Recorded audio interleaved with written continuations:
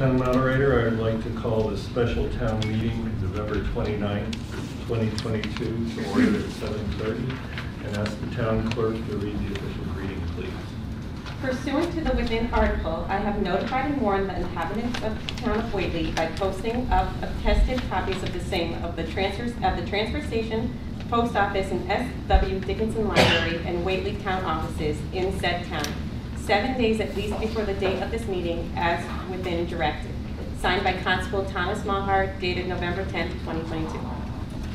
Thank you, and let me say thank you to so many residents of Whately for heeding that warning and proceeding forthwith to this location. There's several items on this special town meeting warrant. I'd like to just give you a heads up on why each of them are here, what kind of action needs to be taken. And so the first one of these is involved the Community Preservation Act, and we vote a certain amount to put into that fund each year, but any transfer out of that requires a vote. And so the first article deals with that. The other two involve transfers of funds from one line item to another, in this case from free cash, and therefore require a vote. The fourth one involves a change in fees. The fees were voted upon at the town meeting, the annual town meeting we had, and this is an opportunity to update that fee. The remaining ones have to do with stabilization funds, and stabilization funds, again, there's a certain amount allocated, and to move money in or out of those requires a vote. What differs there is the vote requires a 2/3 vote for actions involving the stabilization fund. The preceding ones are only going to require a majority. Now, in your handout, you should have the motions, and you should also have an amendment to the first one. The way this works is that we first need to move the first motion as originally written and put it on the floor, and then I can entertain amendments to that motion, which I will do at that time. So, do we have someone who will move the first article? Mr. Moderator, I move that the town vote pursuant to General Law Chapter 44B to appropriate and transfer the sum of $38,000 from the Community Preservation Fund as follows. $18,000 from the Community Preservation Fund Historic Preservation Fund, and $20,000 from the Community Preservation Fund Unreserved Fund Balance for window restoration at First Congregational Church, Whately, 177 Chestnut Plain Road, with such funding to be subject to a 20-year grant agreement requiring compatibility with the U.S. Secretary of the Interior's standards for the treatment of historic properties, with guidelines for preserving, rehabilitating, restoring, and restructuring historic buildings, 36 CFR 67, and a town purchase right of first refusal in the event of a future sale. Second. Is there a second? And I think restructuring was actually reconstructing. Okay. Restoring and reconstructing historic buildings. Thank you. All right, so this is now up for discussion and debate. First, I would like to see if there are any motions that would like to be made regarding this. Yes, Donna Wiley, please, yes. On behalf of the Community Preservation Fund. On behalf of the Community Preservation Committee. Right, committee, sorry. I'd like to propose an amendment, and just so that everyone knows, it's simply that some of the requirements that the CPC voted to recommend were left out of the original article. So I'll see if I can. I'm willing to waive reading of the amendment if everyone will accept it as written. Could I simply, though, explain? Yes, absolutely. Sorry, I talked with my family too much over Thanksgiving weekend. That the major omission is that we are recommending that should the windows be altered in any way incompatible with historic preservation guidelines or removed in that 20-year period, that whoever owns the building now would be required to pay the $38,000 back to the town. All right, so we have heard the amendment. It needs a second. Second. And now what happens now is we have a discussion and a debate on the amendment. At some point, someone can propose to call the question. We would have a vote on that. If that passes, it replaces the original article. So are there any questions? Yes, please. So I would love some clarification on Section 5C5 from the Community Preservation Fund General Law, which says the antitrust amendment to the Massachusetts Constitution states that no grant, appropriation, or use of public money shall be made or authorized by the Commonwealth for the purpose of maintaining or aiding any religious undertaking which is not publicly owned and under the exclusive control, order, and supervision of public officers or public agents authorized by the Commonwealth or federal authority, and no such grant shall be made or authorized for the purpose of maintaining or aiding any church, religious denomination, or society.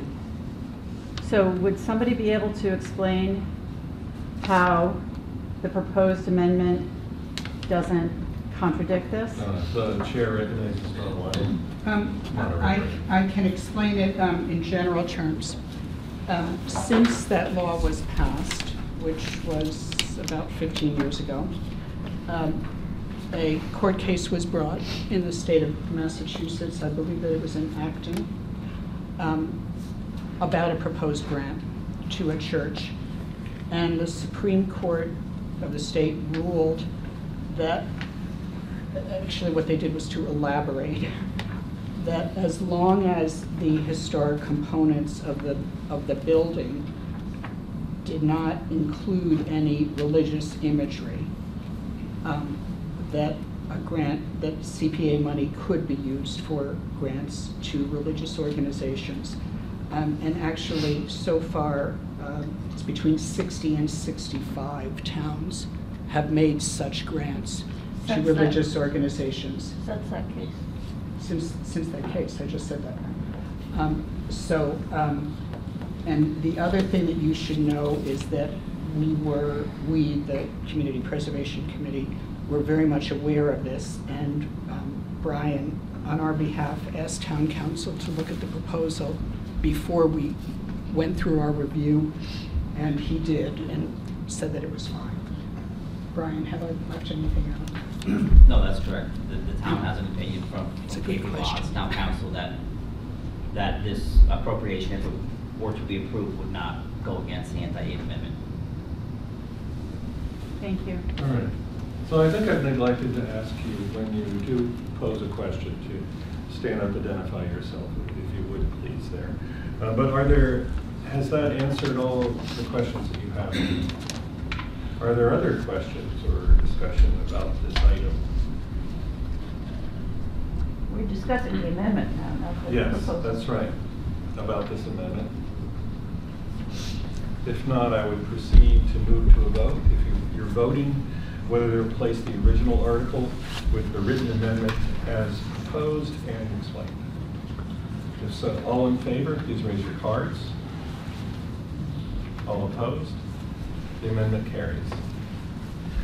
We now have to move to a vote of the amended article. What we have done now is, so far is move to replace the original with this. So now there's another opportunity for discussion or questions. Lauren, seeing none, you are now voting whether to vote in favor of the amended article 1 as presented. All in favor, please raise your card. All opposed? Motion carries. Thank you, by a majority vote. Mr. Moderator, I move that the town vote to transfer from fiscal year 2022 free cash the sum of $1,391 to pay for additional operating expenses of the S. White Dickinson Memorial Library. Second. The motion has been moved and second is open on the floor for discussion, questions, debate.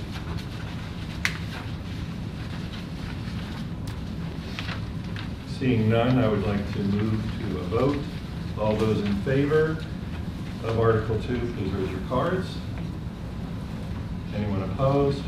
The motion passes unanimously.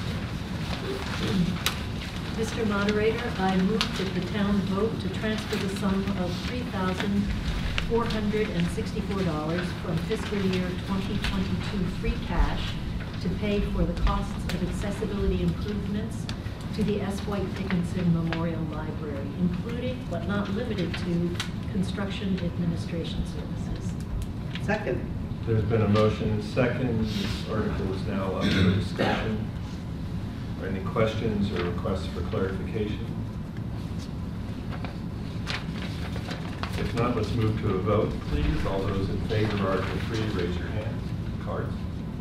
Thank you. All opposed? The motion passes unanimously. Mr. Moderator, I move that the town vote to raise the opening graves fee from $650 to $750 per opening for casket burials. Second. All right, so the article has been moved and second, proposing a great increase in the cost of the fee for opening graves. Any discussion, questions, objections to puns? Neil Abram, Cemetery Commissioner. I'd just like to be sure everyone understands why we're bringing this forward, and it is because this is a fee for a service not provided by town employees, but one which is provided by a contractor. And the contractor has told us that our fee is substantially below the fee that was paid to them for opening graves in other neighboring towns, and therefore they started billing us the higher amount. And so it is not a change in a fee for employee services. And we cemetery commissioners have asked Brian to explore whether such a charge should be removed in the future from the list of fees, because it is, as I say, not a fee paid for employee services, but is the contractor's cost, and that we should instead negotiate a contract with the contractor with limits on when increases can be allowed in the future. But for now, this is what we're being billed, but because we voted the lower fee, we can only bill families the lower fee, and we are draining reserve funds of the Cemetery Commission to pay the difference. And so we're asking to raise the fee at this point so that we, in the future, may bill the contractor's billed fee to the families that wish to have graves open for casket burials. Thank you for that very comprehensive explanation. Is there anyone who needs to dig deeper on this issue? No. Okay. 6 feet. Then I would like to move Article 4 for a vote, please. All those in favor, raise your cards. All opposed? No article passes unanimously. Mr. Moderator, I move that the town vote to transfer the sum of $7,869 from the Vehicle Stabilization Fund to pay for the purchase of a new hybrid police cruiser for the police department. I'll second. Now, this one involves a stabilization fund, so as we were discussing earlier, it requires a 2/3 vote. It's been moved and seconded, and it's open for discussion, questions, clarification.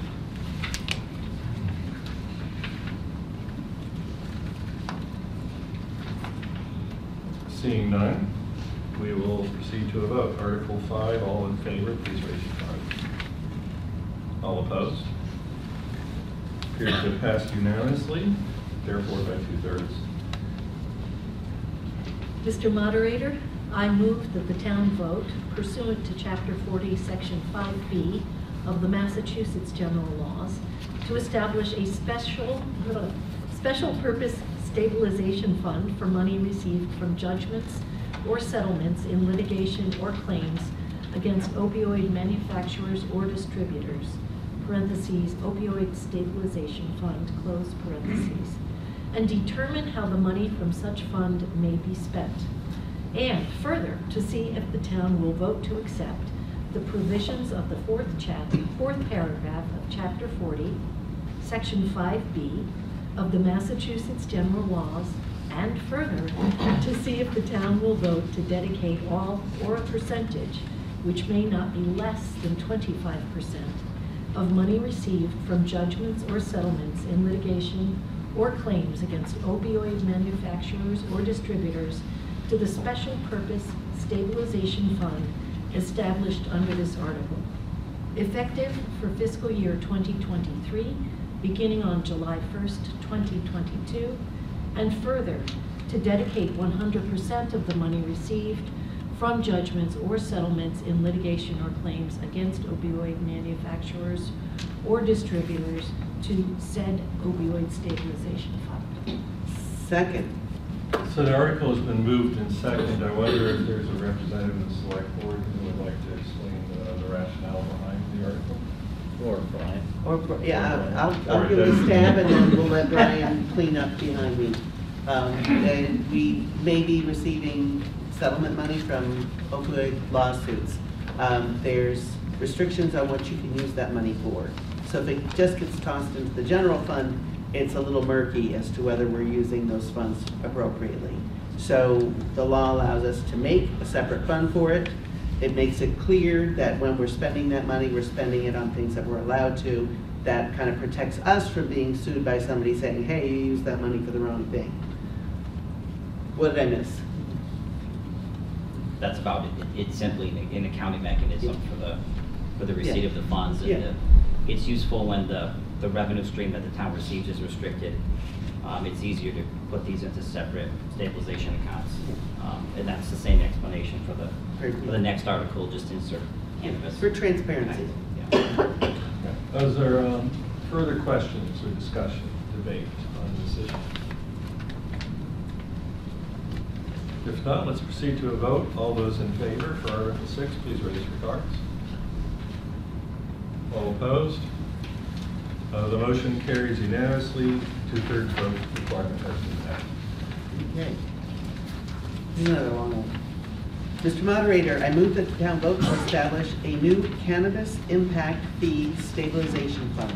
And further, to see if the town will vote to accept the fourth paragraph of Massachusetts General Laws, Chapter 40, Section 5B, which allows the dedication without further appropriation of all or a percentage not less than 25% of the particular fees, charges, or receipts to a stabilization fund established under Massachusetts General Laws, Chapter 40, Section 5B, to be effective for the fiscal year beginning on July 1st, 2022, and further to dedicate 100% of the community impact fees by marijuana establishments operating within the town collected under Massachusetts General Law, Chapter 94G, Section 3, to said cannabis impact fees stabilization fund established under Massachusetts General Laws, Chapter 40, Section 5B,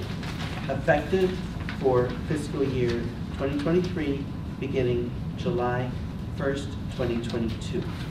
I'll second. So moved and second, again, it requires a 2/3 vote. Are there any questions, discussion? Well, let's move to a vote, please. All those in favor, raise your card. All those opposed? I see none in opposition, passes unanimously. Please register that a 2/3 vote is satisfied. Entertain a motion to adjourn. Move to adjourn. Second. All those in favor, raise your card. Opposed? Motion carries. Thanks, everybody. Thanks for you. coming out.